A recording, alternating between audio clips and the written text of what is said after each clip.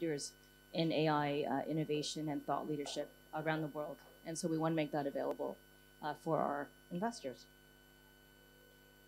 And finally, we have a highly diverse and skilled talent pool. We have a lot of young Canadians with, like I said, 62% have tertiary education skills, and we also have incredible quality of life, which I think with the interest in immigration is an example of that. Our 6 cities are amongst the world's top 100 best cities to live in. Aside from the weather, or despite the weather, people still want to come to Canada. It can be a lot of fun. So I won't get into a lot of detail on these next few slides, but it really gives you a snapshot of where the investments into Canada are coming from. You can see traditionally the United States has always been our biggest, not only trading partner, but also FDI investor. It's no surprise. I know we've tried as a country to diversify both on the trade side as well as on the FDI front, but the proximity and the strength of the U.S. economy makes it kind of an obvious big player in our FDI. Outside of that, you see the EU is second, and then you see the UK. China was up there last year. This year, I'm not so sure that will hold this year. There's been, given the announcement over the last couple of days, I think there's a lot more pivoting in terms of trying to reduce the influence of China. There's a lot of, there has been actually a couple weeks ago, there were announcements where the Canadian government forced 3 Chinese companies to divest their investments in Canadian lithium companies. So there are geopolitical concerns that I think going forward will make China probably a little less significant in terms of a foreign investor. They still have a lot of capital they need to deploy. They still have a lot of technology that I think may be needed in Canada and other places. But I think the Canadian government is much more careful in terms of looking at those. And here you can see over time, between 2017 and 2022. So you'll see traditionally resources has been a big area for foreign investment in Canada. It's ebbed and flow. It's becoming, the trend is that it's becoming less and less important in terms of foreign investment. We still see it in the energy sector, in the mining resource sector, especially if it relates to the critical minerals that you need for battery production and things like that. But I think we're seeing a much more diversified set of investments. There's a lot coming into, I'm not sure, these stats are collected by the Investment Canada folks. So I'm not sure what other services are, but some of those are fairly broad. But it does demonstrate that as an economy, I think we're being attractive to foreign investment in areas other than what traditionally we've been known for, which is resources. And this will tell you where the top investors by region, once again, as you can see from the US, China, I think, as I said, it likely will decline, but that just means that there are probably opportunities for investors from other Asian countries. I think we're going to see, at least I'm expecting to see probably more investments from Japan, from Korea, and other Southeast Asian countries, hopefully from investors in Vietnam as well. I think in the past, Chinese companies were very, very strong. When they enter into a bidding process for a business in Canada, it's very difficult for others to kind of compete because they can really overpay or pay a lot more than everyone else. So to the extent that they aren't as able to invest in Canada, I think that opens the field for a lot of others. So I think we're going to see a bit more activity on that front. So looking ahead, and these are my own thoughts. I don't hold me to them. I think I'm right, but we're looking for probably a rebound. You can see that there was a dip in FDI during COVID, which is totally understandable. I think that was not unique to Canada. But I think as the recovery occurs, we expect to see a rebound in FDI. The shifting pattern of FDI, I think, as I said before, from China and more from North and Southeast Asian countries. And surprisingly, I think we're going to see a rebound in resource and energy sector investment, because I think in the current energy insecurity issues around the world, I think once again, energy and resources, particularly in relation to critical minerals, I think that's becoming brought to the forefront. So, like I said, those three cases where the Chinese investors were told to divest of their investment in Canada, I think it's a bit indicative of that shift. And in terms of industries, well, where we're seeing a lot more investments in Canada, electric vehicle supply chain, that's not unusual. I know that Chinese companies have a fairly high market share when it comes to lithium. They've been at it for a lot longer than most. I think, to be honest, I think Canada, we dropped the ball on that one in terms of the supply chain, realizing probably late that lithium was really important to batteries. So the Chinese companies have actually have been able to obtain over the 20 years or so a huge market share, but they've also developed a lot of technology. And I think that's the one thing we're finding in that space is that, the Canadian companies in that space need capital, and I think they can get capital elsewhere outside of China, but I'm not so sure of the technology because lithium isn't the same as mining gold or other metal. They're fairly, different technological issues in terms of processing lithium that I think the Chinese companies have developed over time. So that's going to be an interesting area. But we're seeing a lot more investment there. Life sciences is going to be, has been very, very significant over the last few years. We see a lot more foreign pharmaceuticals and also biosciences companies coming into Canada. Medical devices is a big area. Technology, as Kathleen says, AI is very important to Canada. I think we have one of the, a leading AI center in Montreal. So I think that's one area that I think they're very proud of. The other area, which I think is here, is gaming. I didn't realize my kids play a lot of video games, not surprisingly, but I didn't realize a lot of those games are actually at least conceptualized by Canadian studios and then subsequently, purchased by other companies. But there's a huge gaming industry in both Montreal and in British Columbia. The other area we're seeing a lot of investment is clean tech. I think we're seeing a bit more carbon capture technology investments in that space. We still see solar and wind investments. Agribusiness actually is the other one, and I think it will be relevant for investors if they're from Vietnam, if they're looking at that space. I know that we were speaking with the folks in Singapore. They're trying to get, I think, 30% food sufficiency, self-sufficiency by 2030. I think so agribusiness is going to be important for them as a type of investment, and I think to the extent the Vietnamese economy, it surprised me actually that I was chatting with the Minister of Agriculture for the province of Ontario. I didn't realize that they had exported so much pork to Vietnam. I would have thought, you could raise pigs here pretty good, but so there are things like that. So there's agribusiness there. I think because the Canadian companies have actually been very good at scaling and creating efficient production. So I think those are things that, investments from Asia we can see going into that space. On the agribusiness as well, I think, Saskatchewan third office is here and they'll know more about it, but I know one of the interests is also a lot of the alternative protein sources, which is a big one. I understand that's of more interest here as well. That's great. And so let's move on to establishing new business in Canada.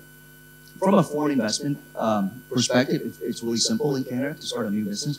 There isn't a approval required to start a business in Canada. In most cases, I say most cases because there is a discretion on the part of the Canadian government to review cultural sector investments. If you start a new book publishing business in Canada, for instance, or you start a business that may raise national security concerns, then the government has the ability, the discretion to subject it to a national security review.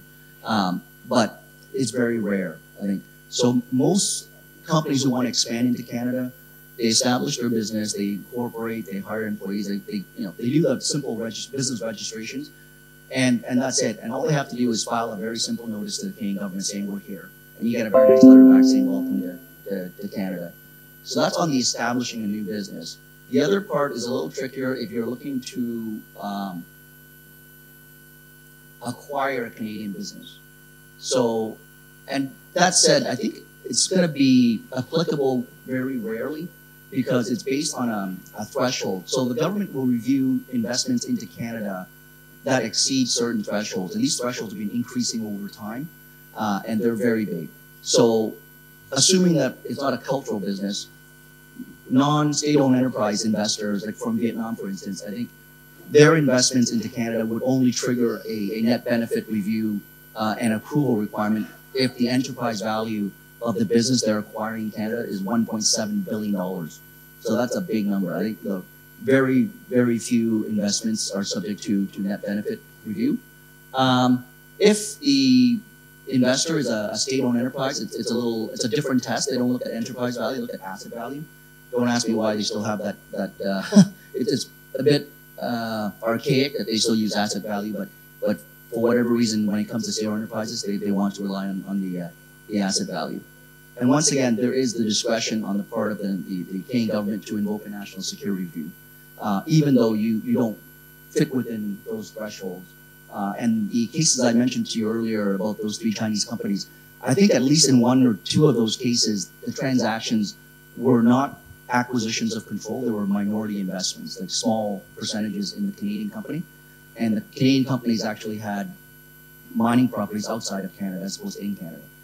But that was still enough to bring in the national security review provisions. But that's rare. That's not, I think I would say 95, 96% of the cases that we deal with, there's no issue. I think they're the very rare case where you have, be it sovereignty issues, defense issues, that's where we may get into the national security. But I think it's, and I suspect, as a practical matter, I think the focus now on national security is probably China, Russia, some countries in the Middle East, North Korea. So, I don't think that national security review is going to be invoked in a lot of circumstances.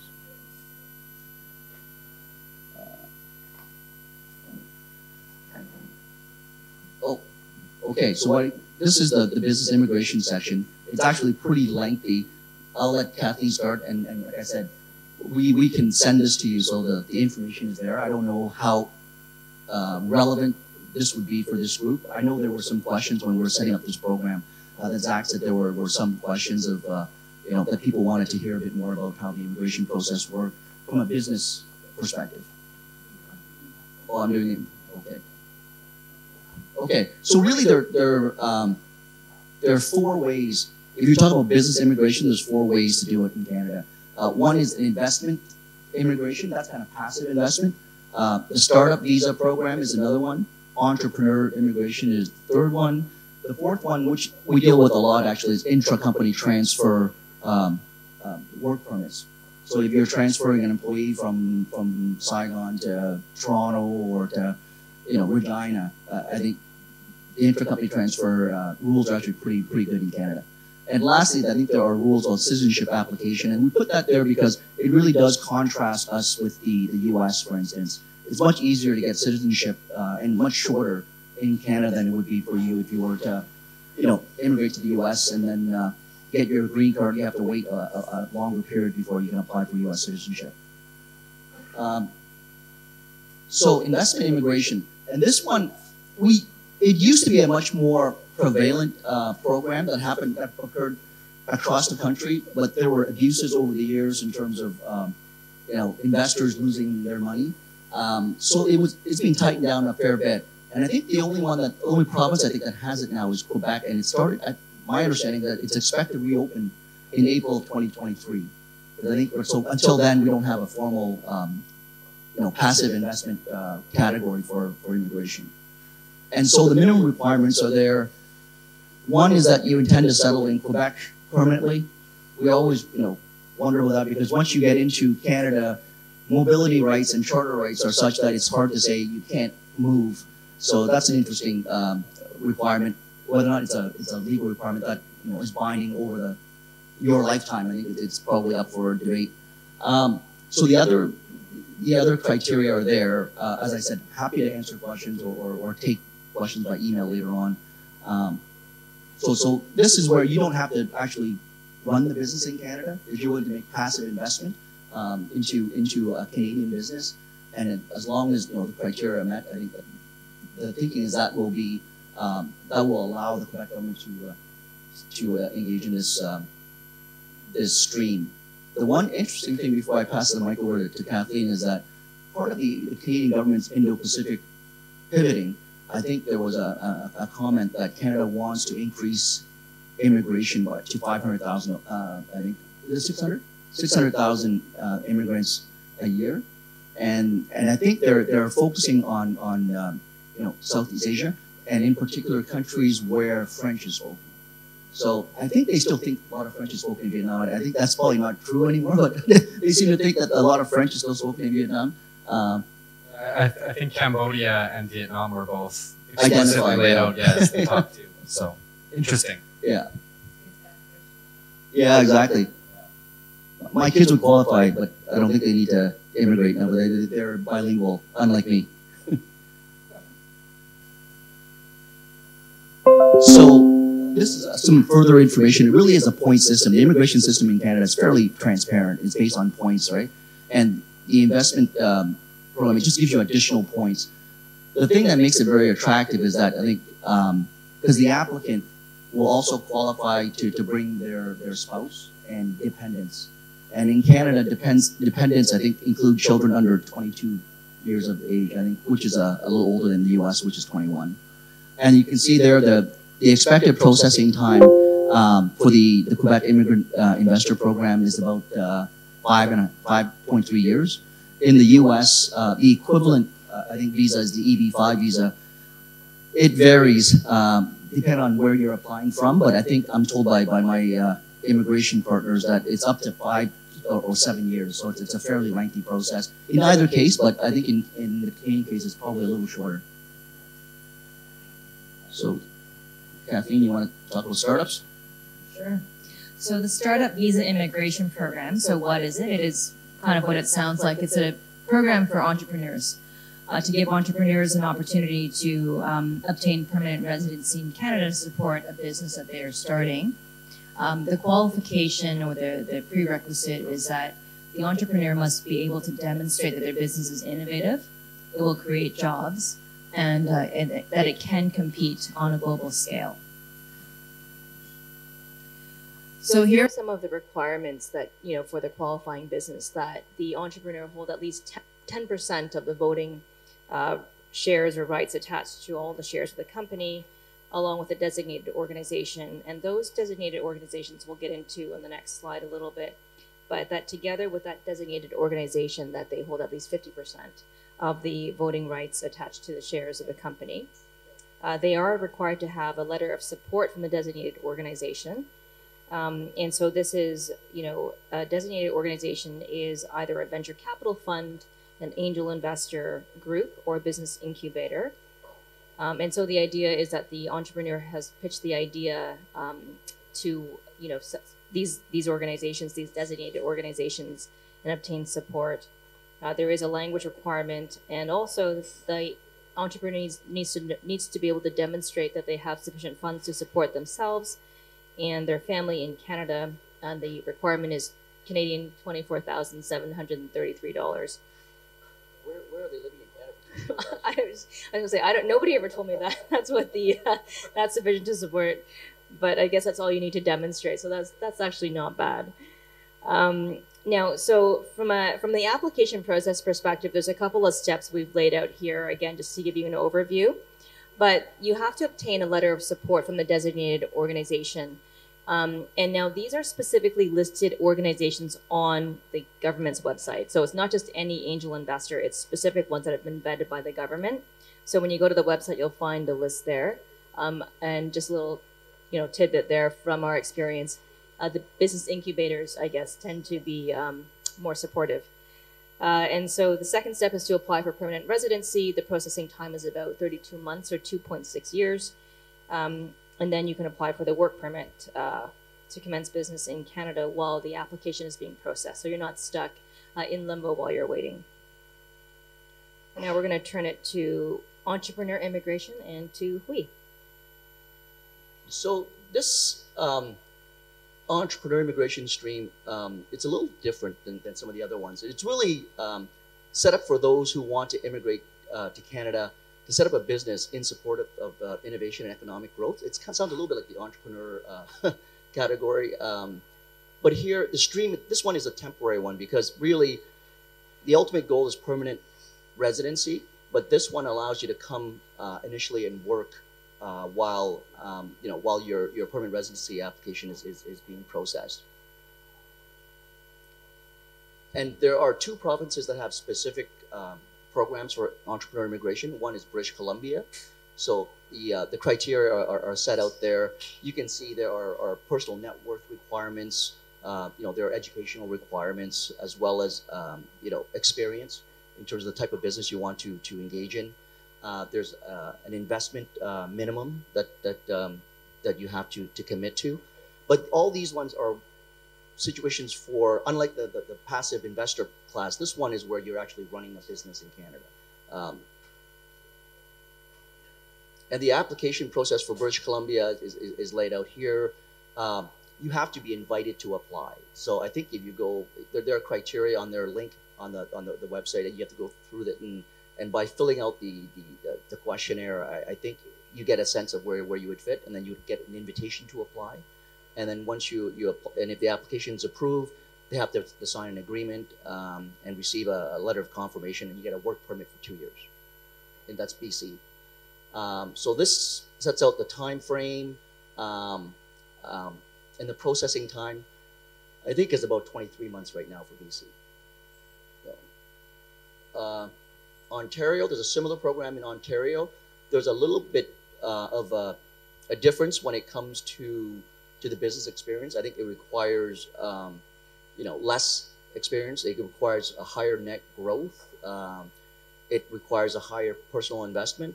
And you can see it, if you're going to invest in the Greater Toronto area, it's a much higher number than if you were doing it in other parts of the province. And once again, you have to create at least 2 jobs in Ontario, whereas in British Columbia, you only need to create 1 job. So the processing time, as I said before, it's about 23 months, including, and so if you include the 2-year work period the work visa that you get, I think it takes about 4 years to become a permanent resident under that stream. And as with some of the others, you still have to satisfy language requirements, be proficient in either English or French. And intra-company transfers, I think this is. So intra-company transfer work permits are effectively, work permits that allow international companies to move their employees to Canada in order to improve management effectiveness and to basically enhance their business, as well as enhancing the effectiveness and competitiveness of Canada in the overseas market. On the next slide, we've laid out some of the requirements. It's similar to an L1 visa in the US, for those of you who are familiar with them. I'm not as much, unfortunately. But it does allow Canadians to gain work experience in order to become a PR, if that is the end goal. So we've also laid out here the Canadian experience class, and this is a points-based system as well. So again, these are one of those areas where we'd just say, maybe give us a call. And like as we said, we know a little bit about immigration, enough to be dangerous, but we've got colleagues who know this stuff down cold and can basically help navigate through what is the most efficient and most effective manner in which to proceed. And this probably doesn't apply here, but I think we had a very interesting scenario that happened last year, which it kind of caught me by surprise. But I guess thinking back, I don't think it should have surprised me. But there was a company that was based in South Asia, and I think they were losing a lot of employees because their employees wanted to immigrate to safer or more stable countries. So they were stuck. They were saying, well, do we open an office? They had an office in California. And they wanted to say, well, do we want to open an office in the UK? Because I think their employees were intending to resign and move and immigrate to either the UK or Canada or Australia or the US. And so they were trying to figure out how to keep their workforce, because they're very talented, these are engineers, right? So they're saying, well, we don't want to lose these folks. So they wanted to explore essentially establishing a business in Canada in one of the cities that would be attractive to their employees and facilitate essentially intra-company transfers so that these employees, won't leave the company. So it's really a talent retention issue for that company. It doesn't apply very often. It's the first time I've ever seen that, but it's an interesting spin on it. And all right, becoming a Canadian citizen, or as my grandfather used to say, although he said it in Chinese, was, getting invited to sing the national anthem with a judge, which was, very proud and great thing for all of them when they got to do it. So becoming a Canadian citizen. So once an individual has become a permanent resident or been a permanent resident for 3 out of 5 years, that individual may be eligible to apply for citizenship. Again, we're just contrasting this to the US, which requires a 5-year period before application. Canada is a little shorter than that. There are language and citizenship test requirements, and I remember my grandfather studying for that test, actually, but those are waived for PRs who are over 54 years of age, which is kind of nice. Now, citizens are allowed to travel to the US as a visitor without a visa for 6 months per visit, if that is of interest.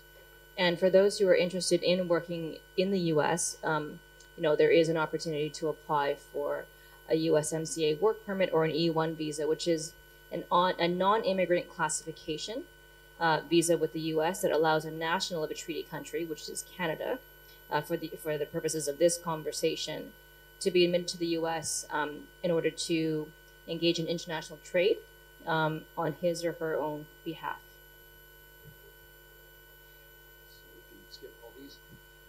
So, yeah, I think that covers it. This wraps it up. This kind of summarizes like what we talked about in terms of why it's probably easier, maybe a more time-effective process to do it through Canada than the U.S. It gives you a lot of benefits in terms of access to the U.S. Markets and so forth. The key takeaway, and I think we find this is very important for our clients, is the family members, the accompanying family members. I think Canada is more lenient in the U.S. when it comes to that, and I think that's attractive to people who are looking to move to Canada. Citizenship, as I said before, it's shorter. I can't remember when it was I was invited to sing the national anthem. It's been a long time, probably 45 years or something. But anyways, it's like the Canadian citizenship and the passport is amazing. I think it's so easy to travel. I traveled through the Middle East. Everyone has a Canadian flag on their backpack because they don't want to be mistaken for a non-Canadian. Yeah. So I think it's a great passport to have. It's you're welcome everywhere you go. There are very few places where I've shown up with my Canadian passport and received a hostile kind of reception. So I guess the other plug is, you may be familiar with Canada, but it is an incredibly diverse place. And so, we really do have really core connected communities of all, different cultures all within. Actually, and in fact, I think one of our leading professors in international relations said that Canada is one of the most diverse in terms of concentrations of different ethnic populations from around the world, such that if you were to do a study, we would actually be, one of the broadest or the most representative of our the world in terms of concentration in Canada for groups. And I think part of the draw for people like myself, and I don't want to speak for Kathleen, but the notion that you don't have to give up your identity. Like in the U.S., there's this whole notion of this melting pot. Everyone's in the U.S. has to be an American, and I'm not sure what exactly that means, but I think there are some very core things such as being ultra patriotic and all this other stuff. I think some of those apply in Canada, but I think in Canada there isn't a backlash if you kind of keep your culture, and I think it's a great thing because we get to learn from each other way more than otherwise would be the case. If everyone were the same, I think it'd be kind of boring. But I think the mosaic that we have in Canada, it's been great. Like you actually learn a lot about people from other cultures without actually having to travel. Although the travel is nice, so that won't keep me from coming back to Southeast Asia. So we're happy to take questions, or we can open up the bar and mingle. Yeah, we got one back here. Okay. Yes.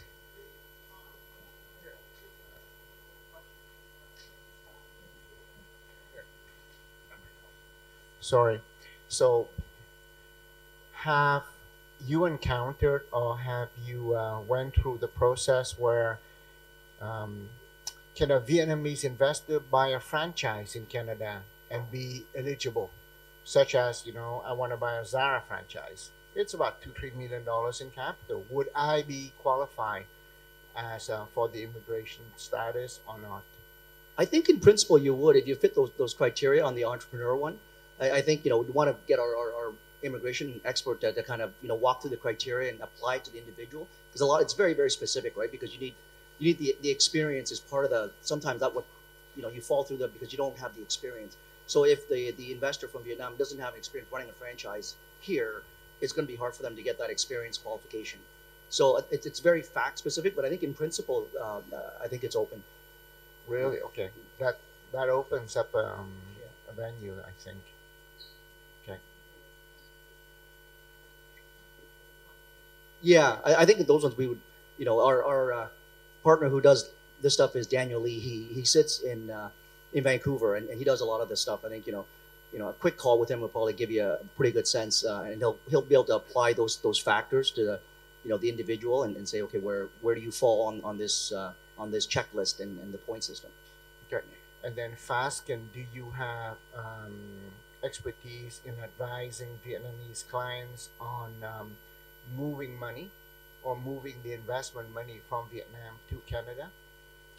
So if you're referring to capital export controls, I think that's a matter of Vietnamese law. We don't advise on that, but we have a lot of relationship with the Vietnamese firms here. But once they get the money out and they want to invest it overseas, I think we're very well equipped to do that. Okay, but in terms of the export controls and the capital outflows, they have to control, get the money out. Yeah. I mean, they have to do it and their own to get the money out. Yeah, so we can work with the local law firms here to try and find the best way for them to do that. Okay. But really, it's a question of Vietnamese law, right? That we don't practice Vietnamese law.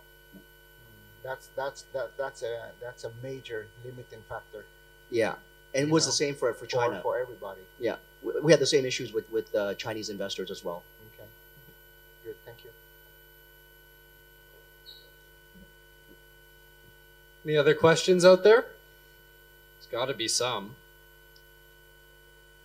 Okay, so I guess I'll ask one. So if you were just sort of at the initial steps of looking, to invest in a business in Canada, what are some of the key considerations or perhaps differences, say, for a Vietnamese investor's perspective in Canada in terms of doing business? Where do you look at for different types of investment options? Are there any key sort of considerations you would advise? Well, I was very pleasantly surprised to see so many of the provincial reps, the Canadian, trade commissioners and so forth here. They're a great source of information, really. So I think, and you guys as well, I think is the due diligence, right? And I think those people can point you the right direction. We can help in that process as well. I think we get calls a lot from potential investors, but also on the other side, because we see what's happening in Canada. We have clients who are looking to develop projects and things like that, and they're looking for capital. So I think oftentimes we can be the bit of the conduit. We're not the only one. There's lots of other sources, and like I said, the trade commissioners and CAN-CHAM and other organizations like that are a great source of information, because I think there's nothing better than doing proper due diligence. And lawyers, we tell you all the time, I think we're a big proponent of due diligence, because you may not know what you bought into. So like I said, I think we've been trying to be a helpful conduit, and I think it's worked out in the spaces that we're involved in, because I think as a firm we're so big, we see so many transactions and developments that I think we have a good pulse in terms of who's looking for what. Yeah, I think it's similar almost to what we talk about when we see Canadian companies starting to look at Vietnam. One of the key things, of course, is diligence and gathering information, but also finding good partners on the ground. So I think probably the same rule would apply. For sure, yeah. And and the example I gave before, one of the reasons why the passive business immigration stream was not successful, it was because the government didn't do its job in terms of vetting those investment opportunities, and I think a lot of people lost money, and that's incumbent on, in that case, was on people in Canada setting up these investment vehicles being a little bit hard or fast and loose with some of the rules, and the government not being on the ball on due diligence. So I think they've learned from that. But I think due diligence, it works both ways. I think you do want to make sure that you get to know the jurisdiction as well, right? Because I think there are some quirkiness in terms of dealing with Canada that you don't see in other places. It's not a barrier to entry, but it's just a way of doing business that's a little different. French language is one. I know we have lots of clients who are exporting to Canada, and they're trying to deal with the language labeling requirements. The labeling requirements are different. So those are, like, they're not game changers in terms of people don't decide not to come to Canada because of it, but it adds a layer of, of complication. Okay. Yeah. Any other questions back here?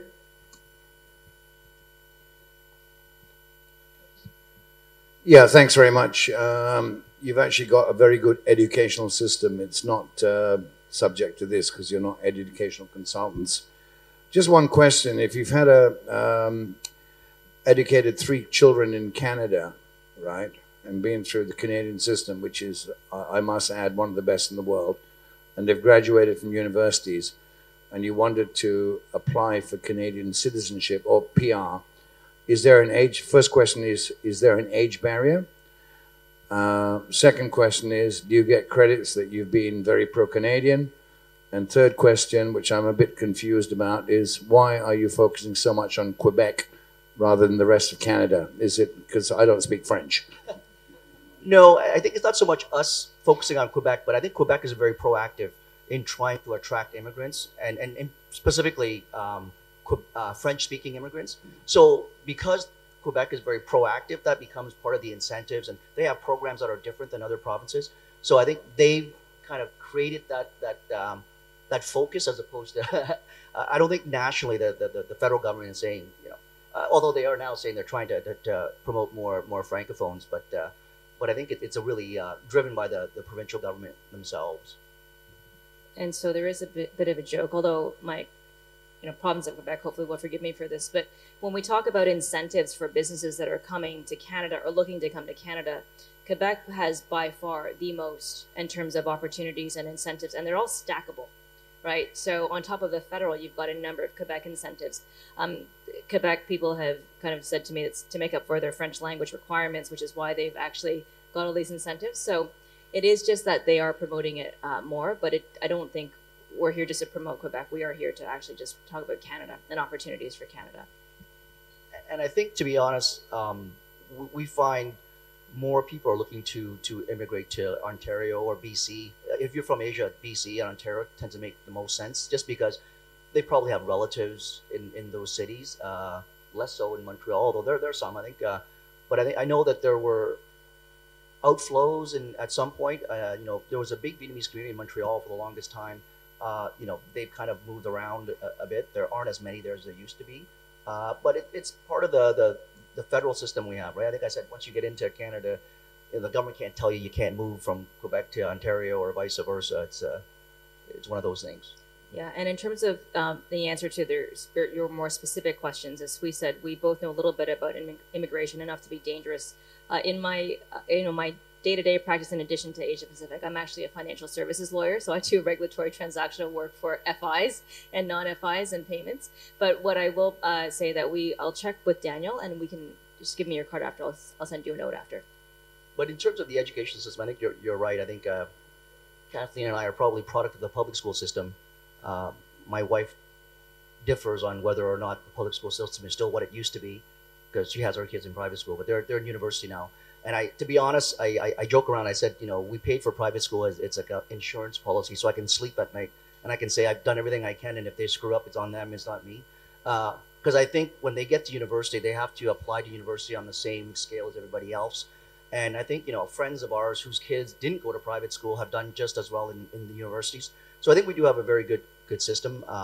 And I think that's one of the strengths, because I think we have a lot of good engineers. STEM program is very, very big.